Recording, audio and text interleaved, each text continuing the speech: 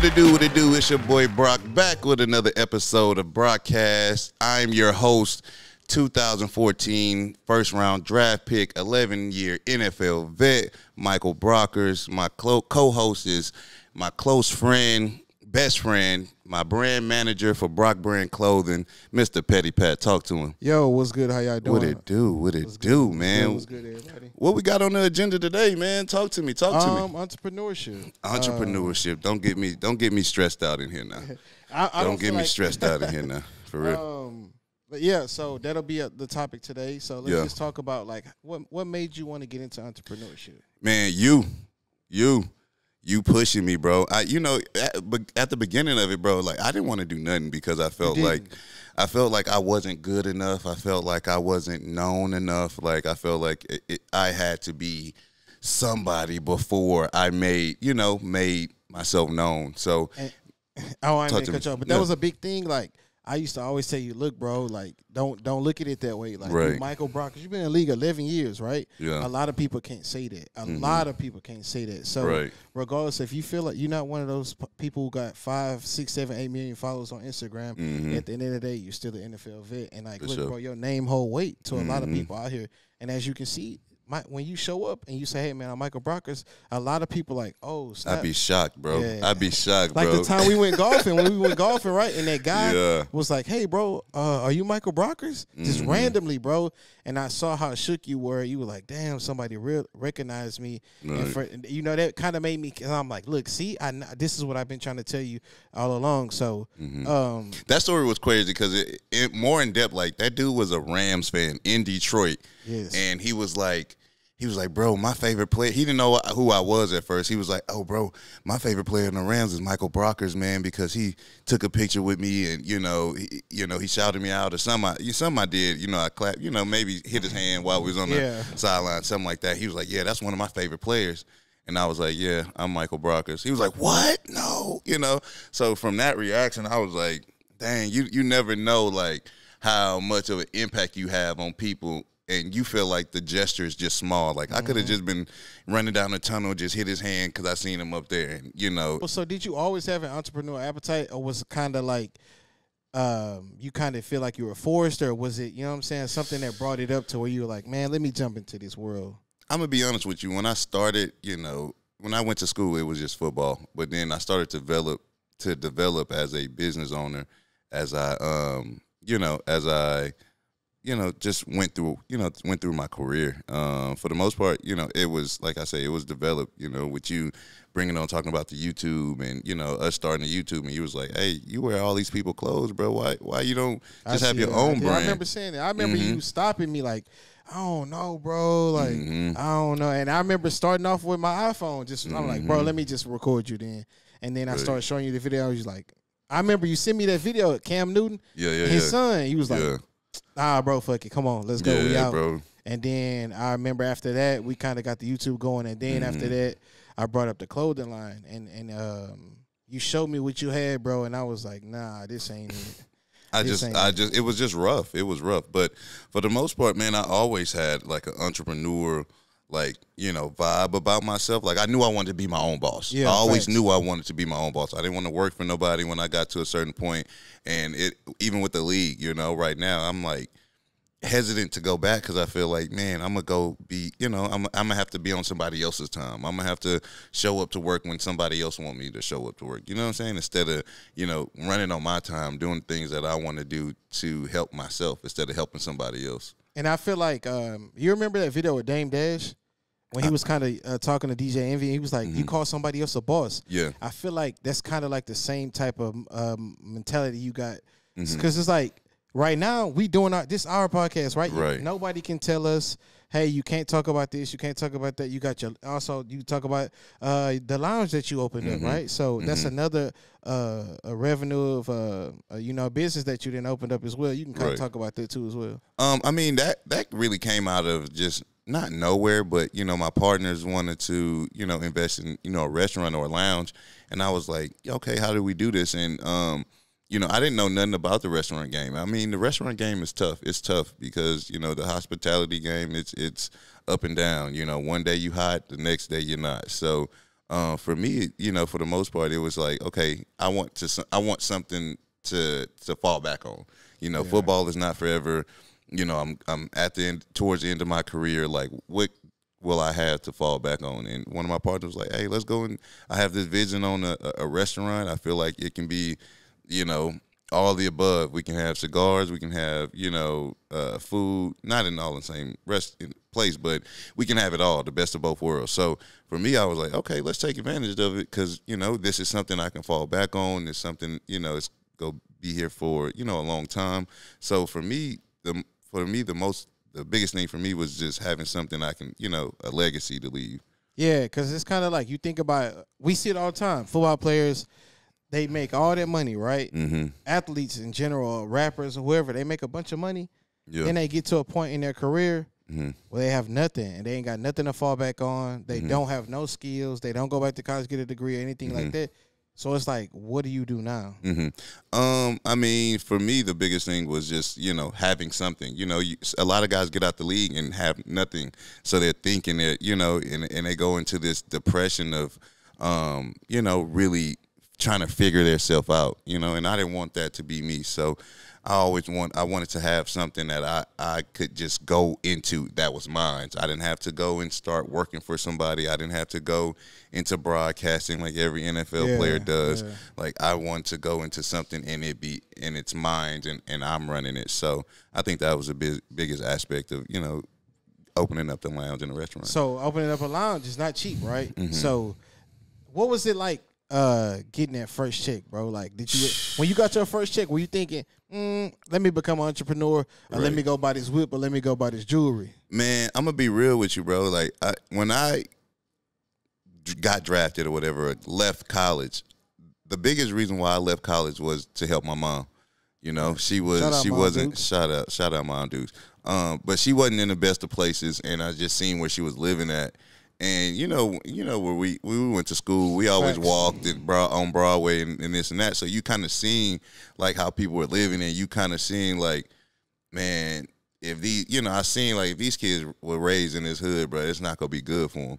So the biggest thing for me was getting my family out the hood, getting my family in a house that they can call home. They'll never have to worry about somebody trying to evict them or anything like that. Like I wanted them to be set up, you know, for a lifetime. So the biggest thing for me was buying my mom a crib. I bought my mom and my brother and sisters a crib.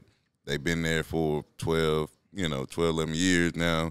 And my brothers and sisters still stay there. But I think that's dope, you know, to have that. You can stack your bread up and you can stay with mom, you know, maybe give her a little change here and there, but you ain't got to feel like you got to get rushed out the house or anything like that. I thought that was just beneficial for me and my family. Do you remember how much your first check was? My first check, I remember getting my signing bonus and stuff because I was first round pick, so it was a little different for me. You know, we were all on rookie minimum salary. So throughout the season, all the rookies made the same amount, which I think was like 500 some thousand, 545,000, something like that. But me being a first rounder and being the first year of the new CBA, which sucked, I got a signing bonus. I think my signing bonus was maybe $4 or $5 million. Did you get that? Like as soon as you sign, you check a few hours. How did it work? Oh well, a lot of people it hit direct deposit, man. A check like that, for me, I didn't want no check. So I was like, hey, set up my direct deposit, send my shit to my bank. And man, literally, like you sleep one day, and then the next day you're a millionaire. Literally, like you know when it's gonna hit, but they prolong like when your money's supposed to hit. So you wait, and then one day you just like, oh dang, it hit. So what you felt like? You refresh your shit and you 5 M's in the bank. Right. And I don't know. I don't think I was like, I think I was just like, dang, like it's real. You know what I'm saying? Like I didn't did it. I made it, Yeah. I think it was just a gratifying experience just to like sit there and look at my phone and like, okay, I did this, I did this, Did you have any like vets that was like, hey, bro, like that kind of brought you under their wing to try and help you? Like, look, bro, I know you got your little bread, but don't do this, man. Don't, right. You know what I'm saying? Just You know what, man? I had some really decent vets, bro. Now I want to say decent. I had some great vets, bro, man. Yeah. Chris Long, shout out Chris Long. My OG Kendall Langford, man. You know, Rob Quinn. Like, a lot of those guys, they came into the league as first-round picks, too. So they knew what the pressures was, you know, what it was like being a first-rounder, you know, being on the team and having to perform because you are the first-rounder. So a lot of those guys helped me out just, you know, relieving the pressure off myself. And they were some dogs, too. Oh, yeah, they were some dogs, too. And they was the funniest group, bro. That's my greatest memories as being a professional was hanging out with that group because they really opened my eyes to a lot of things. And then at the same time, they was just so dope. Because they didn't haze me. I didn't get a lot of hazing. Like, I got one little joke where they packed my Range Rover full of like packing peanuts. Oh yeah. They got my keys out my locker. They took my Range Rover. They drove it to we were really close to a FedEx. So they bought like a bunch of them big ass bags full of packing peanuts. Opened my sunroof and dumped all them shits in there. So like after practice, bro. When I see that, bro, when you see people get pranked like that, where y'all be at when it happens? Like you either be inside in meetings, like you know when you're an older guy, like you could just dip off. This ain't school no more. Like out of there. Man, hey yeah, coach, I gotta go to the restaurant, bro. And then they dip off, and then they got your keys, they got everything. So when you come back, I'm a rookie, so I got to be in meetings the whole time, front and center. So they come back, they chilling, boom, boom. You know, after practice, I'm tired. I open my door. Shh. I'm like, bro, what the fuck? You ain't see it through the window. You wasn't paying attention. My tent was so black, bro. I wasn't even paying attention. As soon as you get out of practice, you like, bro, I'm trying to go home. Man, I opened up that shit, all that stuff fell out, bro. They was right there laughing and shit, like. They was laughing like a motherfucker, crying, laughing, dog, crying, laughing. I'm like, dog, what the fuck? But it could have been worse. Yeah, facts. It could have been worse. I didn't see people get their vehicles saran wrapped. That ain't the worst I done seen though. If I got time, bro, like the worst thing that I've seen, bro, is Chris and who else was it? It was Chris. I think it was Cortland Finnegan. Bruh, they threw grasshoppers in James Laurinaitis' car. So like at that same FedEx, somebody didn't pick up like some grasshoppers or whatever, and they put it in his new ass truck, new Audi, like I forgot it was an Audi truck, like a Q7. Yeah. Threw them shits in there, saran wrapped that shit and drove it on the field. And then like when they got caught, you can see on the because he ran around the building trying to find who it was. So security had it on the camera. So they did all this shit, right? And then as they walking off the field, all of them looked up and seen the camera was looking at them. They just looked at that bitch and was like, man, fuck it. It's too late. It's too late. It's already done. So it was funny as hell because he was showing us a video like the moment when they knew they was fucked and they got caught, like all of them looked at the camera like, just by their body language, bro. It was like, they just walked off, bro.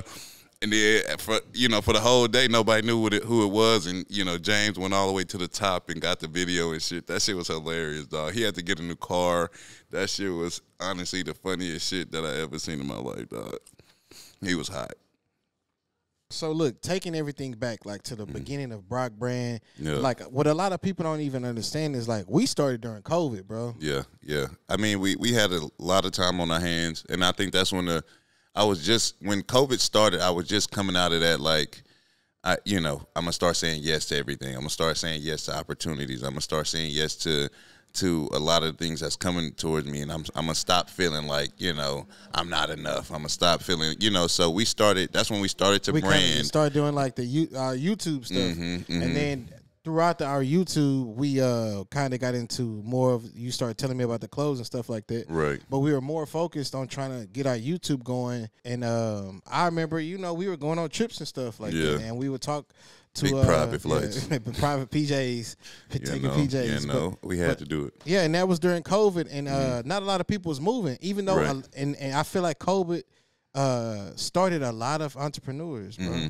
I mean, when everybody started to get fired and laid off and can't go to work, they had to start figuring out other things to do. But I think that's what started to that creative mindset where it's like, okay, let me do a YouTube and start to branch out, because a lot of people weren't doing nothing but watching TV or watching YouTube and stuff like that. So I think that was the biggest reason why I was like, man, let's take advantage of this time to start a YouTube. Man, we did it like we did a decent amount of videos, and my thing was it was just like we didn't really know that whole space, and I kind of was just I'm self-taught, you know, so I used to be at home editing the videos, watching a YouTube video, then pause and edit the video and stuff like that, and so that kind of helped me with a lot of stuff that we had going on, and that's how I kind of got into the business. I learned a lot of stuff about business on YouTube. Right. So with my side on the with the branding and learning how to find merch and suppliers and stuff like that, and I started coming back. Let's talk about that. Let's talk about how has COVID, you know, affected you, because you pretty much let's talk about it. You really ran Brockbrand clothing, and you talked to Alibaba. He's up at 2:00 in the morning. Yeah. Let's talk about it. So during that, bro, I remember I really didn't know where to start. Yeah. I was just like, I have a lady that does shirts, but I started watching, shout out Justin P. That guy just taught me a lot just from watching his videos. And he would give me, you know, I was watching his videos on how to find suppliers on Alibaba. Right. Because you hear a lot of negative stuff about that website. Yeah. About the app. And people, you know, you have to really look and search and find. And like you said, we 13-hour difference. Right. So I would be up late at night trying to talk to these people who really, their English isn't really that good. Right. So Alibaba, for everybody, for context, is a wholesale clothing company in China. Yes, overseas. In China. So you know, him being up at nighttime and them being up in the morning, I think that's how how it works. So I would be up. It would be like 2 or 3 o'clock a.m. our time, and then it would be around 3, 4 p.m. for them. Okay. So I kind of had a good, you know what I'm saying, understanding of how, and then when you go on the app, it tells you what time it is over there, so you know. Okay, gotcha. So yeah, like doing the research on that and just finding good suppliers that were actually verified, because there's a lot of people that just post anything on there, and it's like, hey, what you gonna do? They took your money already. You can't find them. You don't know where they at. You don't know where, now you calling your bank telling, you know what I'm saying, it was a lot, and I didn't want to have to go through that, because at the end of the day, it was like, I tell you all the time, I don't know, bro. Even though it's not my money that I'm putting up front, I still treat it like as if would I want to put my money into this and let me see if I can find a better cost, right? Because as a business, you still want to, you don't want to have to spend so much money and then have to sell it for so much, you know what I'm saying, even more, right? You want to buy low and sell high, right? Yeah. So, and get as much as profit as you can. So, watching a lot of his videos, it taught me a lot of stuff that just, just doing your research, because anybody can just go in there, oh, this is, all right, boom, order this. You never get it, right? Yeah. And so, it was a lot, bro. It's been a year in the making. And we're still learning. I'm still learning stuff. Still learning. Bro, like I said, it's been a year, and what taught me over this past year is it's not gonna happen overnight. True. Because I think that's a big thing. When we finally launched our website, I was like, yeah, bro, we're gonna make 100,000 this month right away. Right.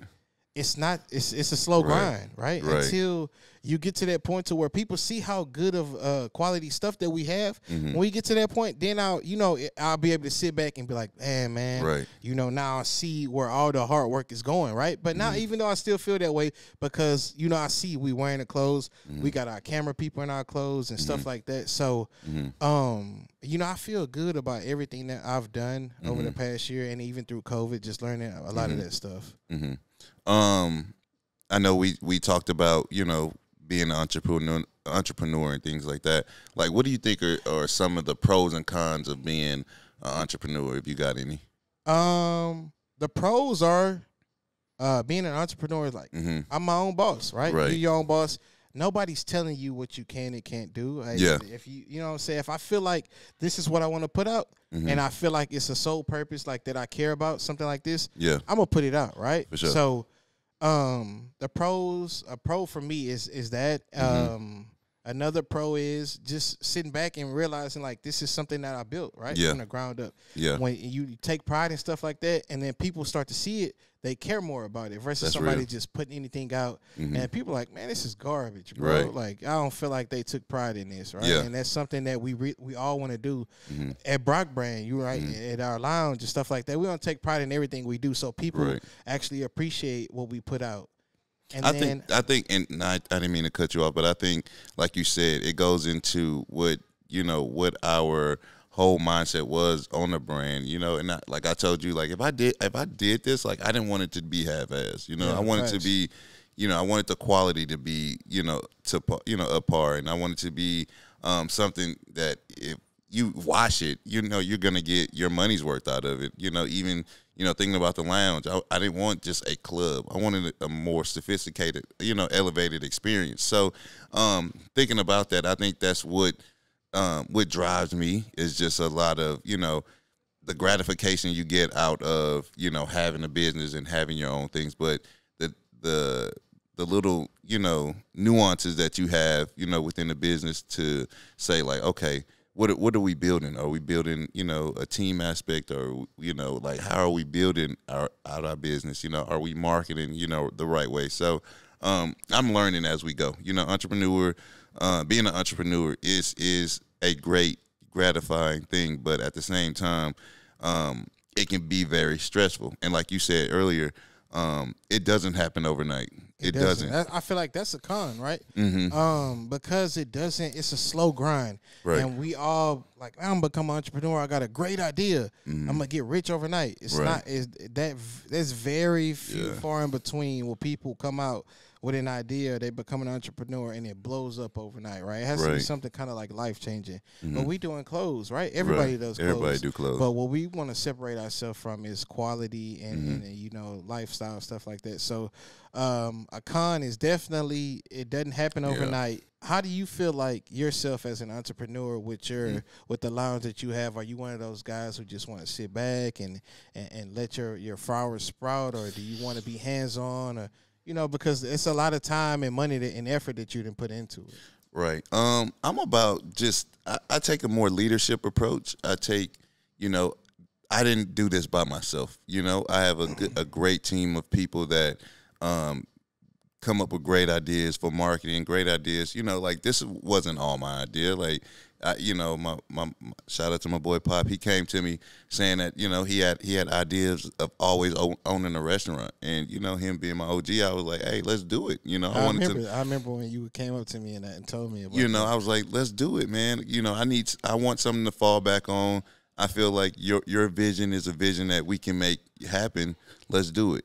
But I told him, like, if we do this, we not gonna do it. This not gonna be just no typical, like, black restaurant. Like, this is going to be something I want everybody to come to. It's like I said, I wanted a more elevated, more sophisticated approach to, our restaurant and, how our vibe was in here. So, because I was so used to a lot of things in LA and a lot of clubs and things like that. And I like that more grown and sexy approach, when it comes to clubs. That young jumping up and standing on tables that get old. You feel like I want people to come to my spot and them to feel comfortable and safe and be able to vibe out. And enjoy yourself, man. Enjoy yourself. Like, I want people who are married that got jobs that want to come here, smoke a cigar, eat some food, drink a little drink, and go home and get ready for work. Like, I don't want nobody trying to be in here all day, being in here till 4 a.m. Like, nah, just not that type of environment. Like, you're here, you coming to it and enjoy the vibes. You want to have a good time. Then after that, it's time to go home. Yeah, bro, and that's a fire idea, like to have for a spot for people to come and enjoy themselves. Yeah. So, like, with all this being said, bro, me and you have the clothing brand, the lounge. Like, do you feel like it's important? Like, do you have a financial advisor? How does that even work? Like, do you feel like that's cool to have a financial advisor and, you know what I'm saying, somebody help you out with the money aspect of everything that we got going on? I jumped into having a financial advisor, like, straight out, like I had a financial advisor straight out. My agent and the financial advisor, they were kind of like, it's like a team. type deal, and it was crazy because my first agent passed away during my rookie season. So I had to go through all that and kind of refine, agent and financial advisor. But I like having a financial advisor because there's things in the market I don't know. There's things about money I don't know, so it's always good to have somebody you trust, first of all, but that you can go to that will teach you things about money and teach you things about, where to put your money. And, I've done all the avenues, life insurance, got life insurance for my kids, myself, put your money, I've got businesses, so I try to have it set up to where I have different income streams, coming from different places. So for me, it's, my money isn't just in one bank, it's here, it's there, because you never know what's going to go up, what's going to go down. Housing market crashes, something goes up, say hospitality, shuts down, housing market goes up. So you always want to have different, revenue streams. Question, speaking of houses, is that something I remember we talked about this like a while ago? Is that something you want to get back into? Yeah, I'm doing it right now. I'm doing like a little small flip, small flips right now.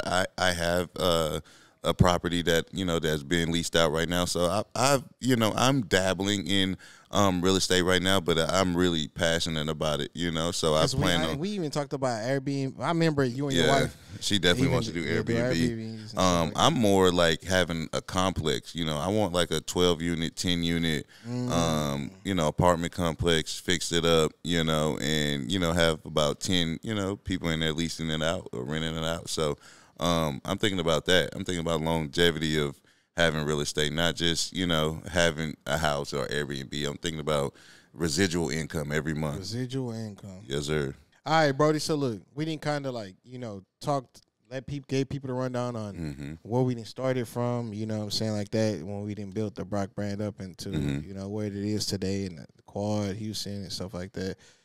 What do you see yourself, what do you see this company, this brand, in a few years?